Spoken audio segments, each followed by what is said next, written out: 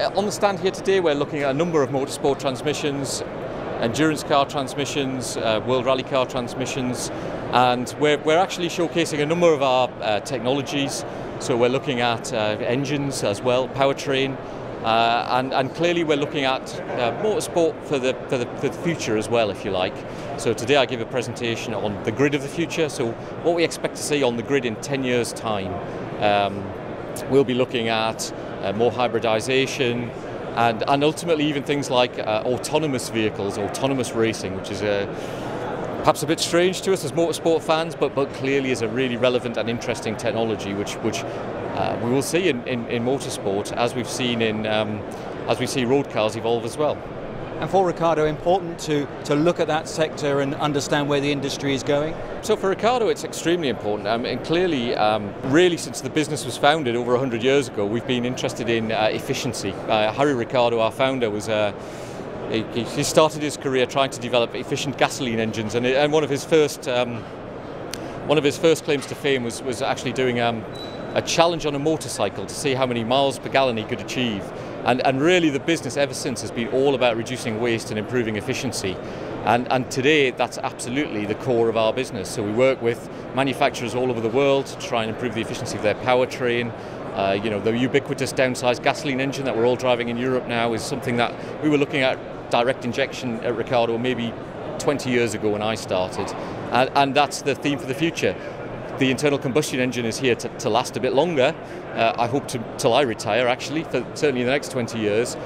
But obviously that's now going to be combined with high degrees of electrification and hybridization, and efficient transmissions and lightweighting, and all of those elements are still absolutely key to Ricardo's consultancy business. And of course that expertise helps when the industry is perhaps driven sometimes by legislation in the motorsport sector, if it's by the regulators saying you have to meet certain standards, but in a way it's better to be looking at it before you're pushed into it. I think that's right, and I think what's really important at the moment is the legislation has clearly moved on a great deal, and very, very quickly, and even in places like China now the regulation has probably moved far faster than anybody would imagine in terms of improving efficiency. But I think the sort of over the last year, there's been an awful lot of awareness raised about the noxious emissions and the CO2 of our vehicles, and I think generally people are more educated and understand more. And I think the manufacturers have really had to take it upon themselves to not only sort of follow the rule of the law, if you like, but also to predict what real world improvements are and predict what the genuine needs are going forward. And I think manufacturers are now, you know, even in the last year, I've taken a step forward, if you like, and said this is what we should be producing rather than this is what we're made to be producing. And it's really interesting at the Motorsport show because I think motorsport, and I will use Formula One as an example, they're leading the way in lean combustion systems, so high efficiency.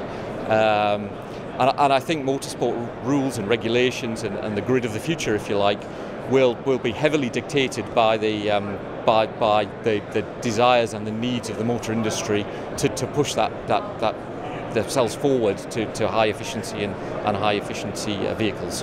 And you met some interesting people here, and obviously importantly for the company, possible leads. Yeah, absolutely. We've met a lot of interesting people, and some of it is catching up with old friends that we haven't seen for a while, and some of it is meeting new people who are offering really intelligent solutions for. It's, you know, even this morning, a guy came up to me to talk about cooling systems, advanced cooling systems, absolutely relevant to our future passenger car technologies. You know, we're looking at millicycle engines with advanced boosting. And of course it's really important there that we have the state-of-the-art, latest and greatest cooling systems. And motorsport's great, it's a bit unencumbered, if you like, with some of its technologies are really more advanced than we can afford to do in the passenger car industry. But there will always be that trickle down, and ultimately we can build our prototypes with the guys here, and then ultimately, hopefully, some of those technologies will become mainstream in the future.